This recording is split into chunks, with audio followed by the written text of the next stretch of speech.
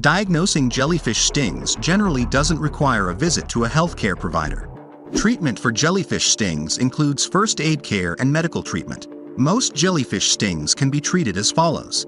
Carefully pluck visible tentacles with a fine tweezers. Soak the skin in hot water.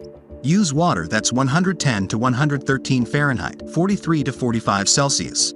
It should feel hot, not scalding. Keep the affected skin immersed or in a hot shower until the pain eases, which might be 20 to 45 minutes.